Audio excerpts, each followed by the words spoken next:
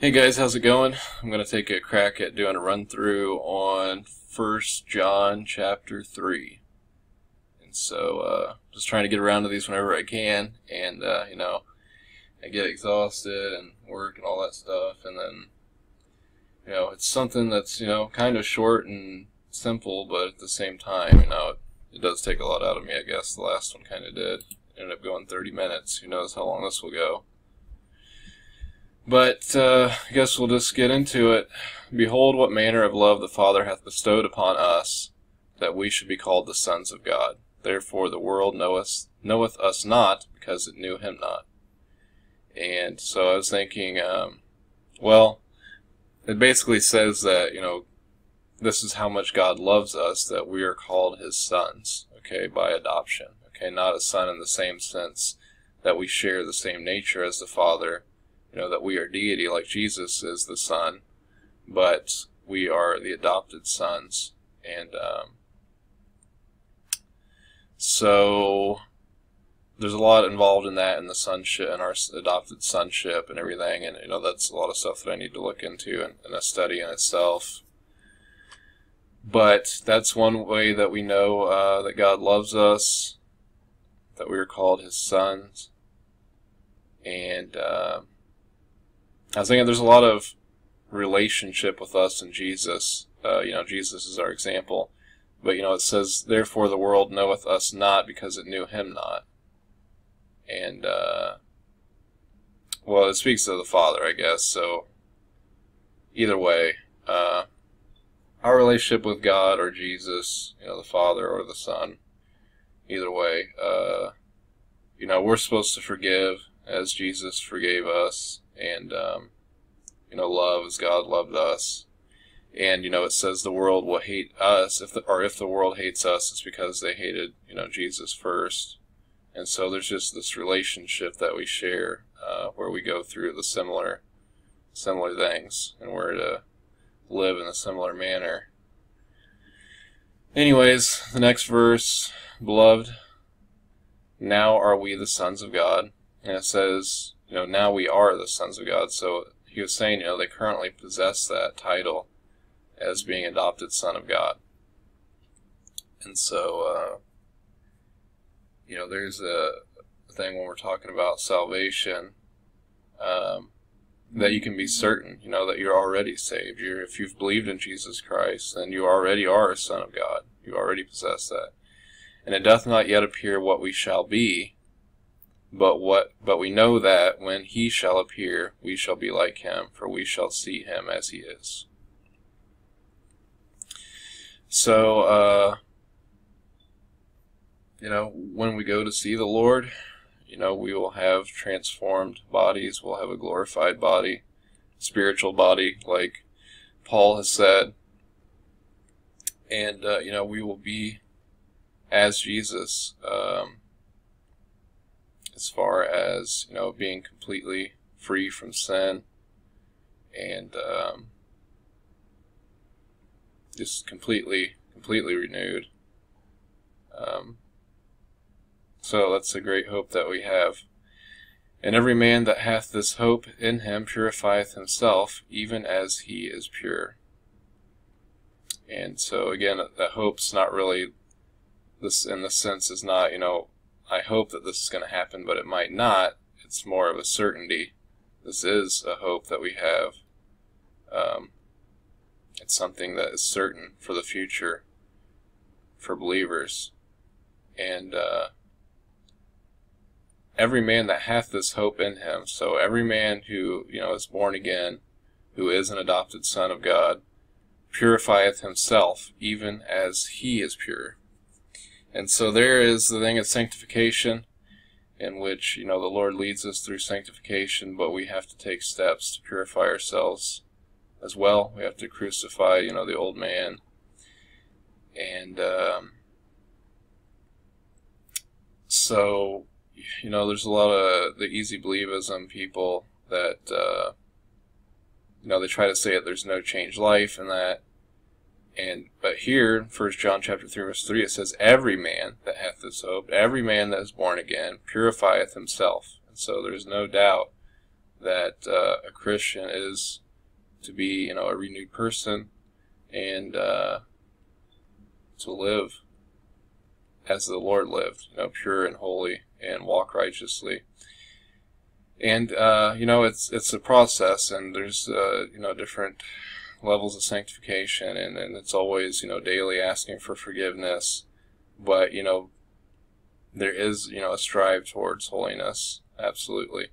Whosoever committeth sin transgresseth also the law, for sin is the transgression of the law. So sin's a transgression of the law. This is pretty straightforward here.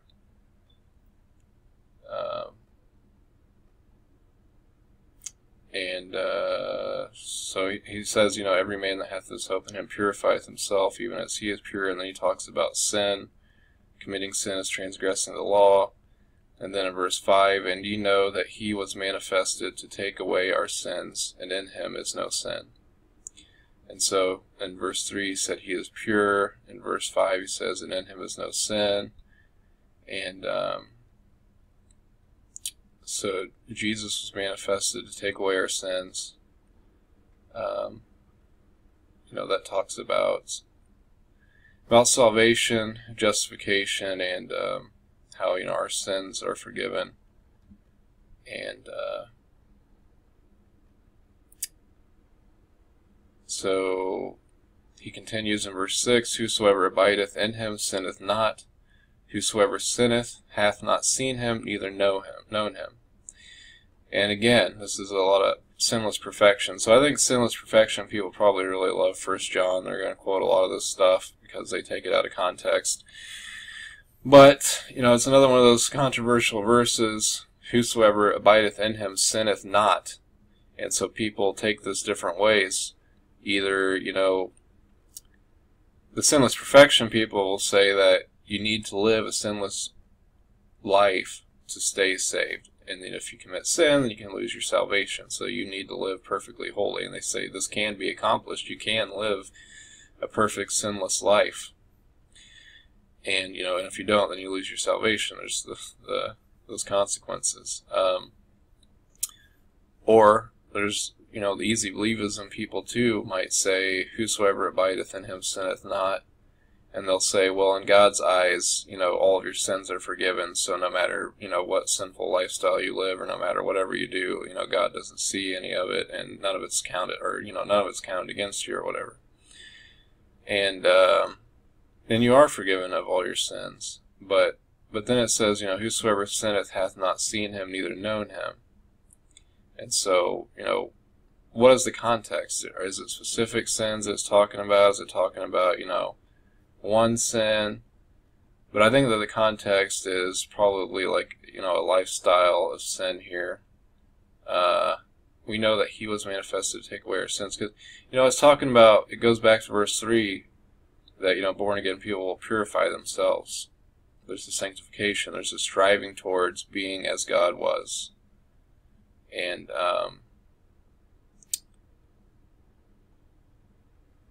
so there's kind of that contrast of, are you striving towards holiness, or are you striving towards sin? So I think it's more of a continual thing. But let's continue. Verse 7, little children, let no man deceive you. He that doeth righteousness is righteous, even as he is righteous. And so that phrase, let no man deceive you, that's interesting. I think it's used more than once in Scripture. Maybe even by Jesus. I don't remember exactly if he actually says those exact words. We see the little children again. You would think that he's speaking of, his spiritual children, people that have been led to the Lord. He that doeth righteousness is righteous, even as he is righteous. So, it's basically, believers purify themselves, even as the Lord is pure. Believers are righteous, even as he is righteous. It talks about, believers not sinning, because Jesus had no sin in him. But again, I don't think that it's to the same extent. We're not as righteous as the Lord is, or as pure as the Lord is, but we're striving towards that. And so we're not sinless like the Lord is. But let's see, 1 John 3:8, he that committeth sin is of the devil. The devil sinneth from the beginning. For this purpose the Son of God was manifested, that he might destroy the works of the devil. So, we have this idea of the children of the devil. For the devil sinneth from the beginning. For the purpose of the Son of God was that he might destroy the works of the devil. And so, basically, he's freed us from the bondage of sin. And that's what it talks about in Peter, one of the epistles of Peter, I think, and it talks about how Jesus has led captivity captive. And I've talked about how people try to use that for this foolish Abraham's bosom doctrine.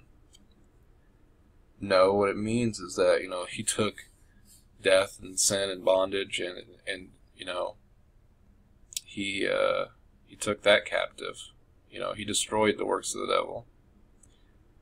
And so believers in Christ are no longer under the bondage of sin. They're no longer, we're free from sin. In the sense that, yes, we're justified and we're forgiven, but also that we're free from the power of sin. It doesn't have the power over our lives as it did when we're unbelievers. Okay, our eyes are opened. We see, right and wrong, and we have, God's word to live by, and, we are indwelt with the Holy Spirit, and it guides us. And so, yeah.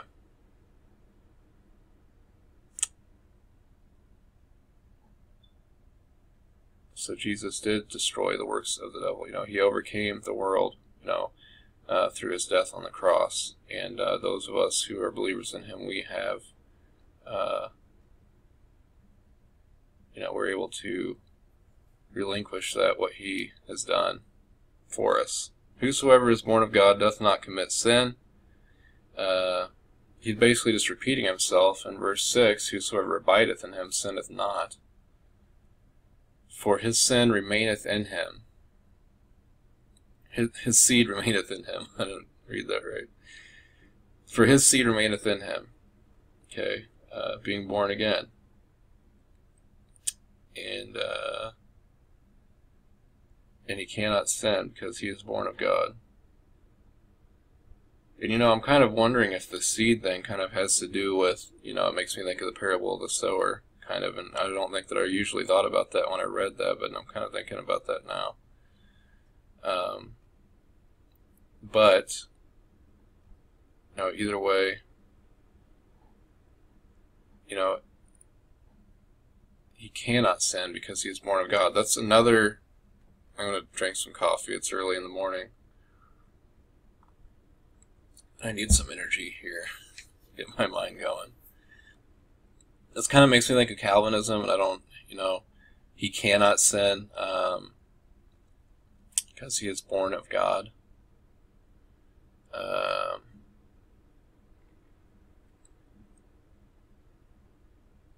So, people can definitely take that out of context either way. And,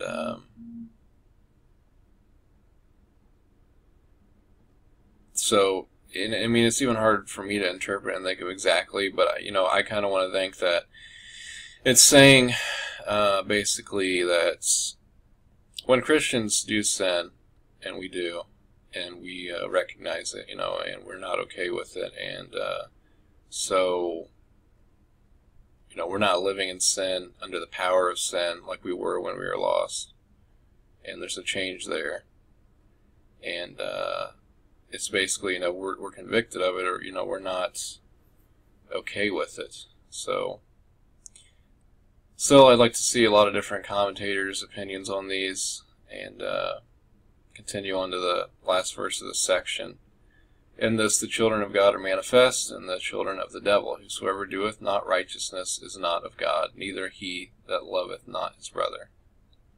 And again, he talks about loving your brother, which he hit on a lot, in the previous parts. Actually, I guess this is continuing from verse 2 of the section. According to the eSword, the way it looks at it, it's like it's continuing. So it'd be the children of God from verse 28 into 1 John 3 down to verse 10. And and that's what a lot of it, maybe that's the context of a lot of it too, where he's saying, that believers cannot sin, and, whoever sinneth is of the devil. And, at the very end of this, he talks about loving your brother. Maybe that's kind of what he's talking about. He's talking about hatred towards others. Maybe that's the big focus of this. And, maybe that's kind of the main idea, is that, people that are filled with hate and stuff. Love one another. Verses 11 through 24. So this is the second section of this chapter. 1 John chapter 3, verse 11. For this is the message that you heard from the beginning, that ye should love one another. Again, from the beginning, I guess, in this sense, is since the gospel was told to them or so. We should love one another, absolutely. It's stated emphatically, right, in Scripture over and over and over again. Not as Cain, who was of that wicked one, who slew his brother. And wherefore slew he him? Then here's talking about, like a biological brother, but at the time, I guess, they were like the only family on the earth. Because his own works were evil, and his brother's righteous. And wherefore he slew him? Why? Because his works were evil, and his brothers were righteous. Marvel not, my brethren, if the world hates you. We know that ye have passed from death unto life, because we love the brethren. And he that loveth not his brother abideth in death. It seems like you're just repeating over and over and over again. And this does have a lot to do with love and hate. There's a big contrast there, and there's light and there's dark. So maybe that is one of the main focuses in here. He's talking about how do we know if somebody's born of Christ or not? Do they hate their brother? Okay, or do they have love for the brethren? It seems like those are kind of the major determining factors here. We know that we have passed from death unto life. We are sons. These are things where he's saying, we currently possess already as believers. These are already, in the bag for us, sealed and completed, because we love the brethren. He that loveth not his brother abideth in him. And, I can see people taking this out of context, and, if you can follow me, it says, we know that we have passed from death unto life. Why? Because we love the brethren. So people could say, like, that implies, like, some kind of work salvation, like you must love the brethren in order to be saved. But no, he's just saying that, it's your faith that saves you, but your love for the brethren is a manifestation of your faith. It's a proof of your faith. He that loveth not his brother abideth in death. Okay, so we who are believers have passed from death unto life. But those who are not believers abide in death. And we're not talking about a physical death here, because everybody has to die. In Hebrews it says, it is every man dies once and then the judgment. We're talking about a spiritual death. And he speaks about that a lot, and I think that comes into play later on, and I've talked about it, and I think it's in chapter 5 maybe, I'm not sure, but it talks about the sin unto death. And that I think that the death has to be spiritual in that sense. There's a lot of controversy over that too, but I'll cover that when I get around to that again. But you'll notice that when he says death a lot in here, when he talks about life and death, it's usually in a spiritual context.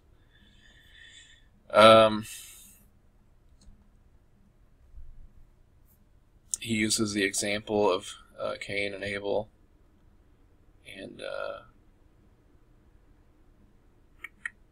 whosoever hateth his brother is a murderer. And ye know that no murderer hath eternal life abiding in him.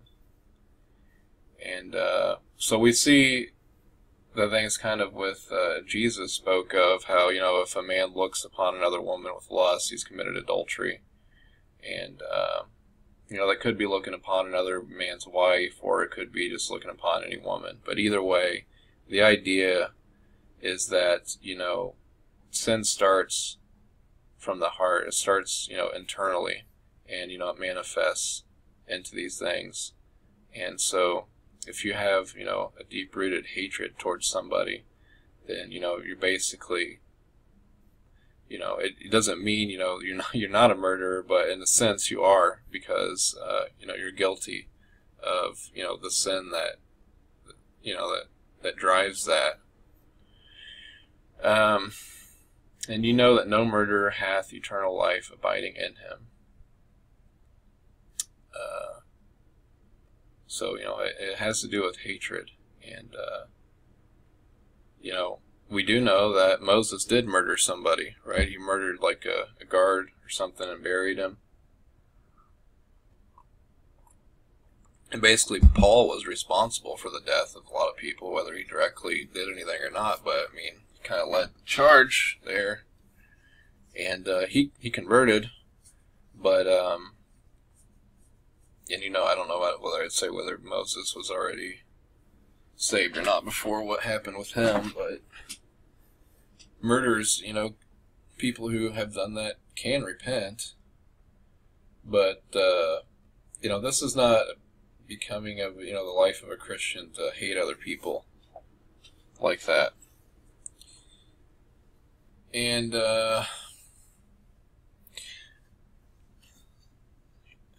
we see eternal life mentioned.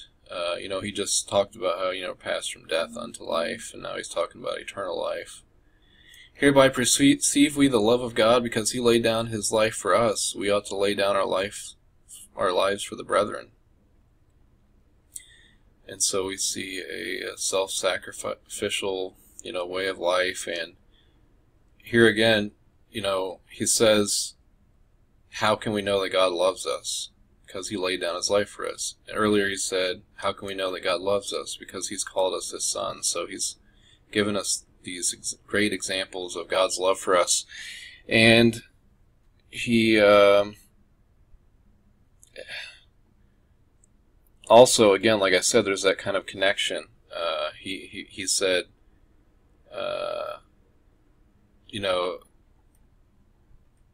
what did he say basically? The world knoweth us not, because it knoweth him not. And then here it says, we should, sacrifice ourselves for others as, Jesus sacrificed himself for us. We ought to lay down our lives. So there's that comparison, there's that relationship that we have. A similar, way that we are to live. But whoso hath this world's good, and seen his brother have need, and shutteth up his bowels of compassion from him, how dwelleth the love of God in him? Okay, so he's going into a little bit deeper, maybe, of kind of what he's speaking of. Whoso hath this world's good, and seeth his brother have need, and shutteth up his bowels of compassion from him, how dwelleth the love of God in him? This kind of makes me think of James, too, where it says, talks about your faith and your works. And, if you see somebody who, needs clothing and needs food, and, you basically say, God bless, or whatever, and, shut them out, and you don't help them when you're, perfectly able to, or whatever. They're seeking your help, or whatever, and you're not doing it. How does, your faith or, your works show that, you don't have faith? It's kind of the same idea.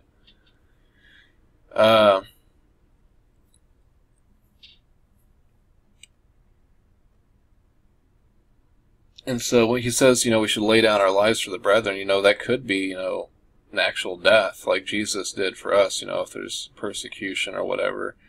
But also, just caring for, praying, and helping others that are in need. And so that could be kind of the hatred that he's talking about too. It might not just be a hatred to where, oh, I wish this person was dead or whatever, but also a hatred kind of in the sense of, neglecting people and shutting them out, and, being selfish, very self-centered.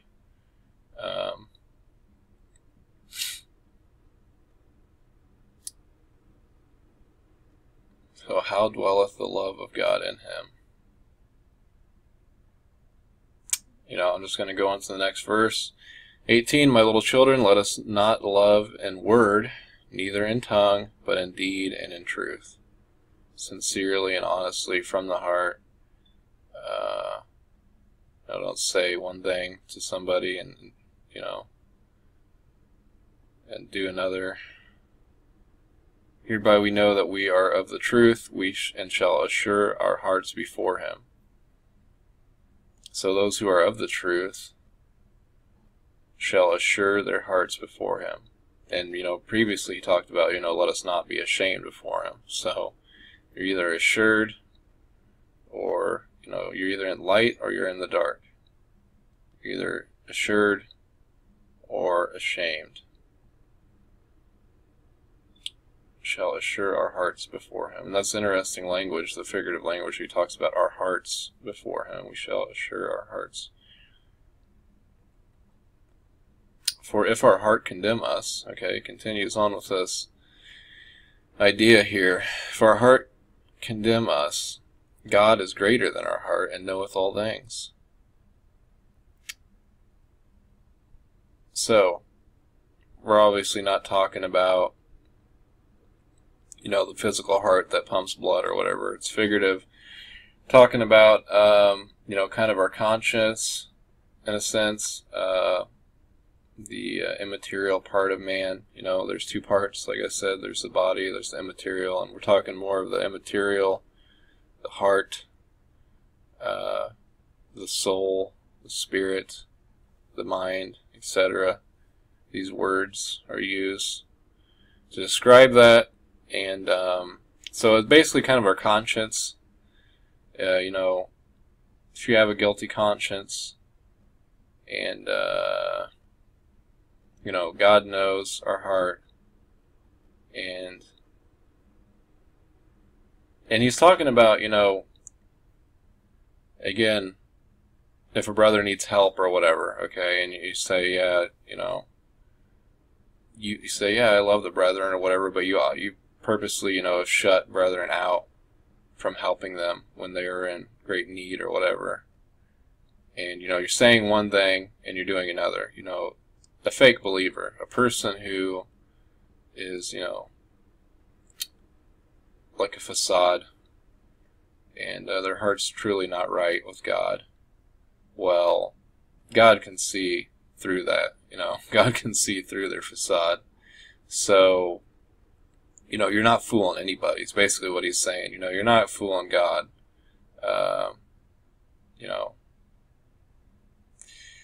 So, what you need to do is, make sure that you are right with God, because in the end, he's your judge, and he sees and knows everything, and it's doing you no good, really, by being a pretender.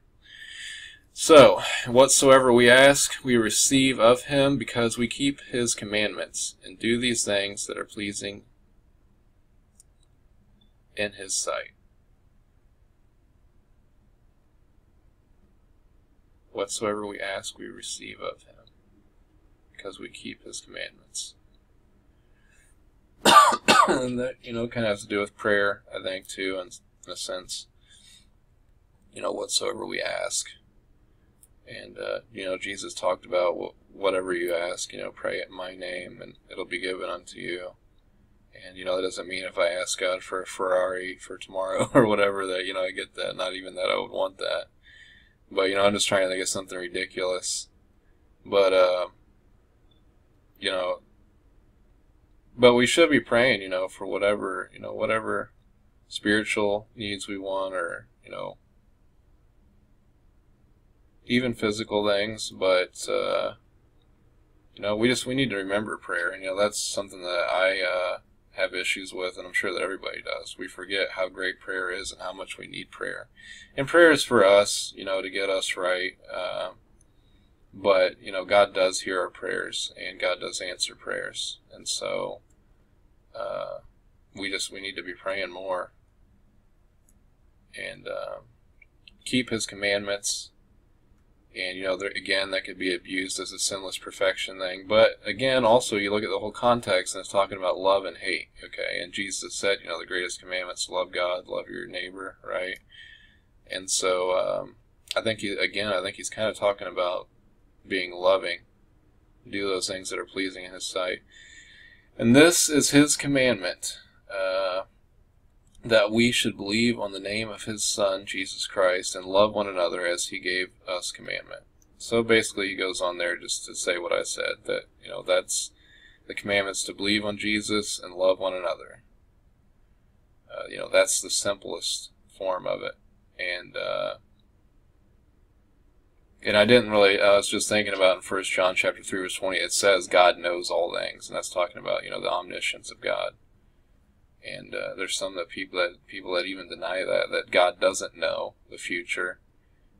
If they say if God knows everything, then everything's set. And, they try to oppose Calvinism, which is good, but then they go to another extreme to where, the open theology, they say that, God doesn't know everything and He kind of changes on a dime or whatever.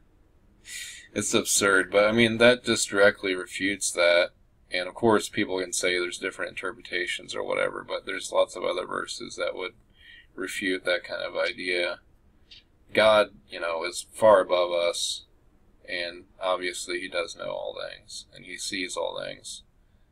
And so love one another, believe in the name of His Son, Jesus Christ. And I was talking to a brother about this too, how even, I'll just say this, Robert Breaker commented on one of my parody videos of him, the blubber flaker thing, and he said, well, you forgot the gospel message. And, I didn't forget anything. I did what I wanted to. But, so he quotes, I think he quotes 1 Corinthians or something, I could be wrong, but, there's that verse in Corinthians where it says, this is the gospel, that Jesus died for your sins and rose again from the, on the third day. And there's people that they go to that, like they think that's the only time the gospel is mentioned in the scripture, or, it has to be like within that box, and it's just ridiculous.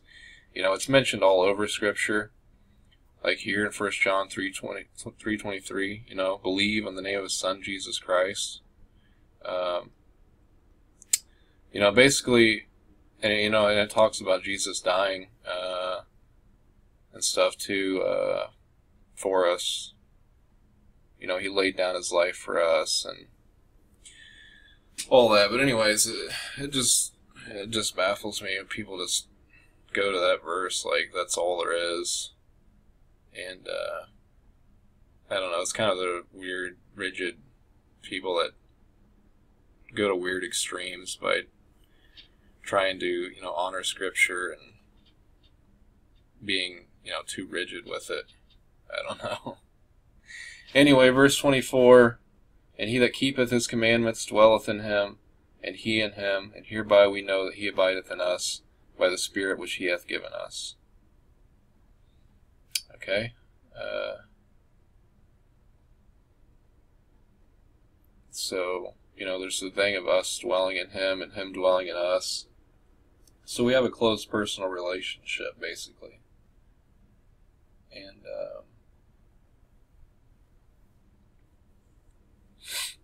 I don't know. He repeats himself a lot, emphasizes a lot on these points. But,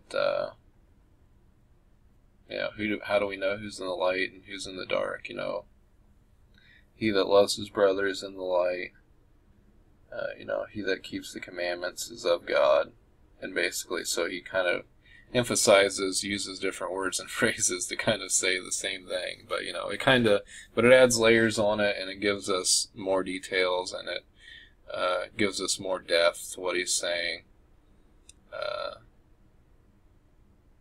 Not only are we to love the brethren because Jesus loved us, but also because he commanded us to love them. And so, there's more depth to it. But there's a lot of interesting stuff here. I'm actually really liking going through this, but there is a lot of controversy and a lot of things that could be broken down pretty deep in this. But that's it. Another 30-minute video, 35 minutes here. So thanks for watching, guys. Hope you learned something, and I'd like to know what you think about this. And again, this is just me running through, giving you some ideas of what I've learned from studying before. And it's not the end-all be-all, certainly, and I want to go over commentaries, do a more in-depth expository type study, and learn a lot more from this. So thanks for watching. God bless.